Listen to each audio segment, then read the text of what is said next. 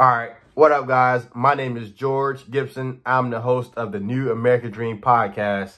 And, right now we got about 5 hours until 2022. And I really just want to come to you because 2021, I learned so much. And, I know everybody, you don't look at anything as a failure. It's a lesson learned. You understand? In 2021, I learned a lot. And one of the things that I really, really want, people in general to become better at, and what is my gift at is, investing, saving, and budgeting. That is what, my natural born, skills are.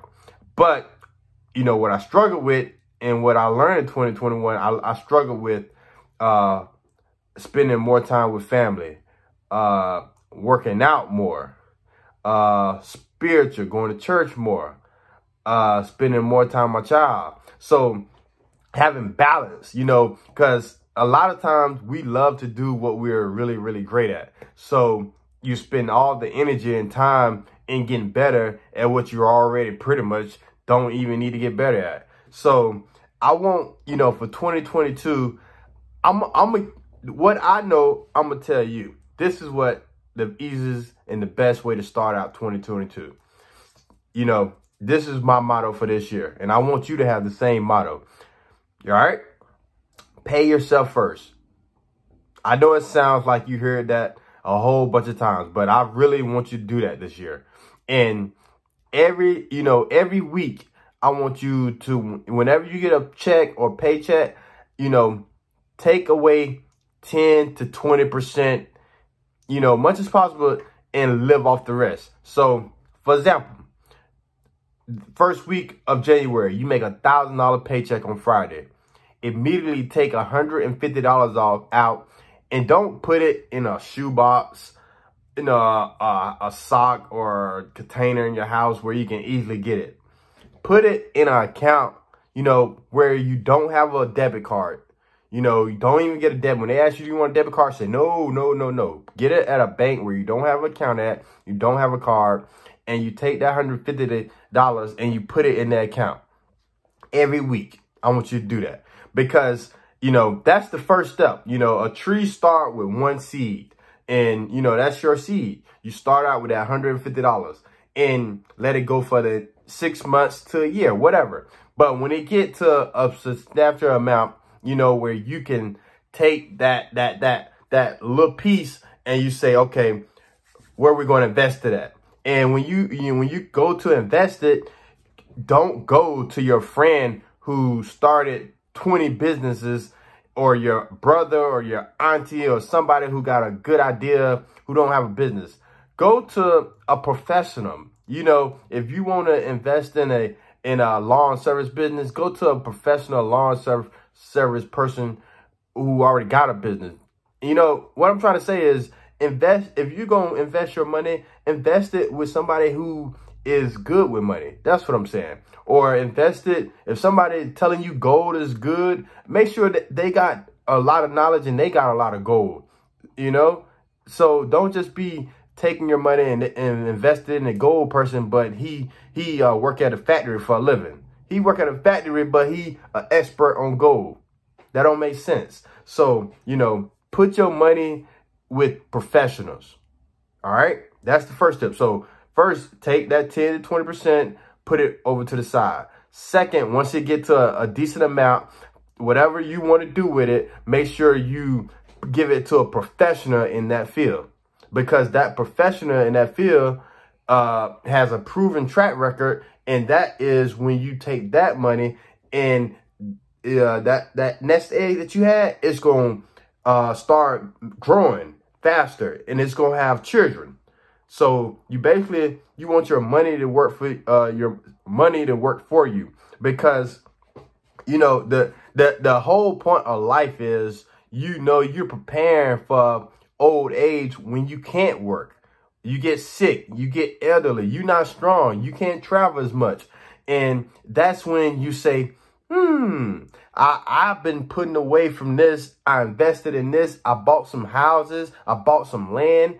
And you got investment, passive income. And that's when you sit back and you start to, you know, you got a tree and you got shade over it.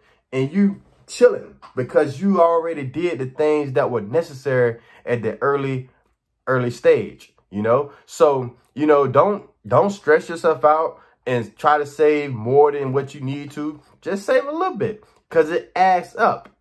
And then second, I want, you know, and this is what I have to do. You know, I always set goals for myself and then I reach them. And as soon as I reach that goal, I back the goal up or I make another goal real fast.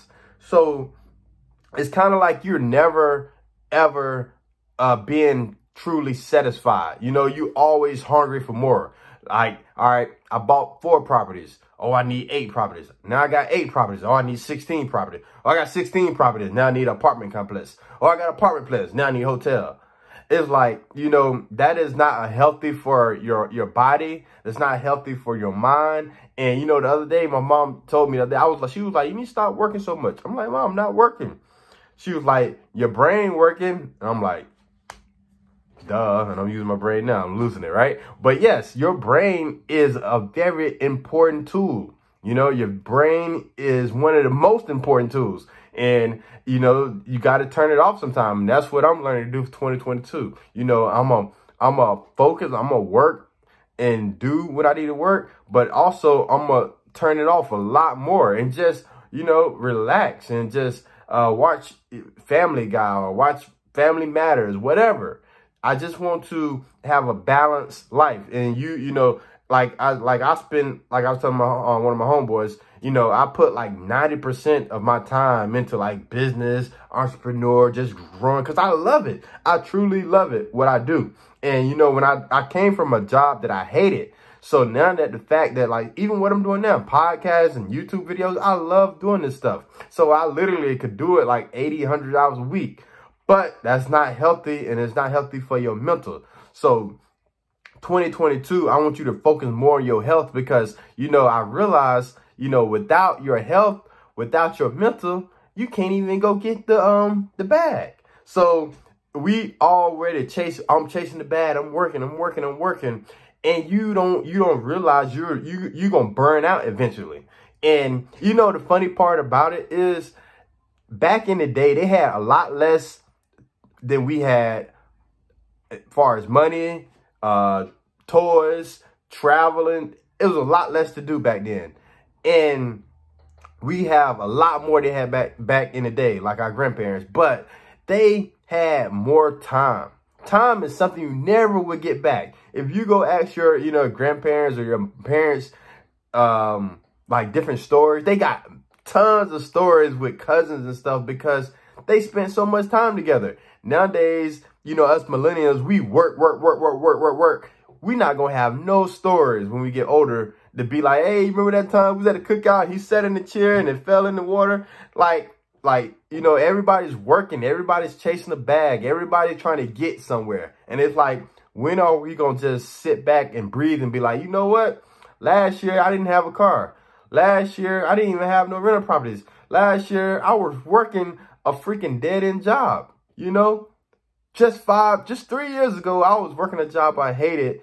And, you know, I'm still out here, you know, trying to get to that next level because, you know, social media is dangerous too because it plays a big part in everybody's successful on social media. So, you know, you don't want to just be content. You don't want to be a failure because everybody's moving. But you know what?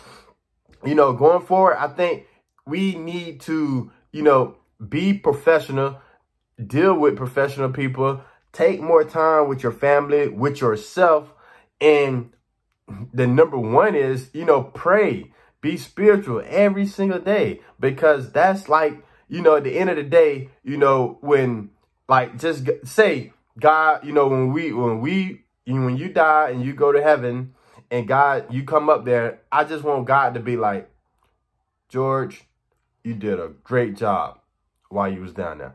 And, you know, and that's like, you know, what did you do? You know, he don't, I mean, a lot of things people do is like, is it necessary? Would God be happy for that? So I want you to be, don't chase, don't worry about the next person. Run your own race, right? That's the key to being successful. I'm telling you from a financial and real estate standpoint, you know, you can't be a real estate investor if you don't save first. That's why I started off, you know, this video with save 10%. You know, after you do that, you got your taxes, you got the church, you got your bills and family, right? But pay yourself first. That's the #1 rule for 2021. Don't give other people your money, your time, your energy before you give it to yourself first. And that's, you know, a very important start to a great year. And I believe, you know, as you start to do that, and a lot more people will become more financial stable. And when the world is like, you remember when they was giving out stimulus checks, I bet crime went down the weeks the stimulus checks came out. I guarantee you, because people are less stressed, less on edge. Everybody had funds. But I want you to teach the world. I want to teach high school students how to become more financial free, independent, and realize that, you know, the measuring tool is not money. The measuring tool is time. If you got all the money in the world with no time, you broke. That's just plain and simple. So, you know, free up your time, you know, 2022. And I'm going to do more videos on this subject. I'm going to give my expertise advice. I pray that, you know, everybody give their expertise advice. If you got a gift, you got a purpose, and you feel like, you know, God put you here to do that, please share it with the world to make it a better place. I'm your host, George Gibson. You can like, share this video. New American Dream podcast is going to be coming out every week, and you can ask your question live on the podcast. Contact Instagram, George Do Real Estate. God bless. I'll see you in 2022.